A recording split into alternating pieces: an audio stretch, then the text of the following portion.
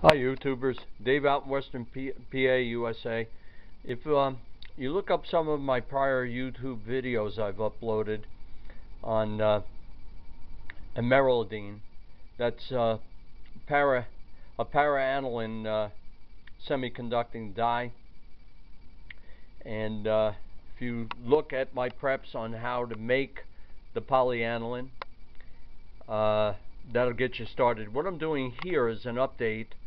I have instead of using the hydrochloride salt or hydrosulfate salt, if I use the paramethyl phenyl sulfonic acid, p-toluene sulfonic acid, and I use that as the acid form, I can get the Emeraldine salt soluble in DMF solvent, dimethylformamide, enough that I can apply it with brush.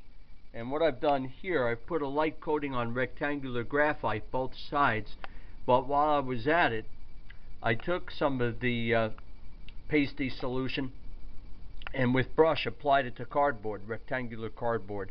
I have one side done, and I dry it with a hair dryer in the lab. As I apply it, then I give it the hair gun treatment and to evaporate the solvent, and I put in about 5 or 6 coats on the surface of the cardboard. I will apply it to both sides again tomorrow, so the other side, and then I'll put a strip of aluminum on there as current collector, and I will place this cardboard electrode with the organic semiconductor. It conducts ions and electrons.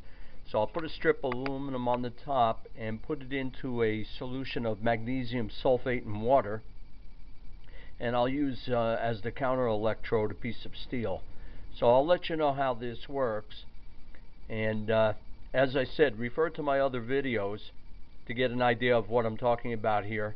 And I'm quite interested in see if I can run an LED for 20-30 minutes with this.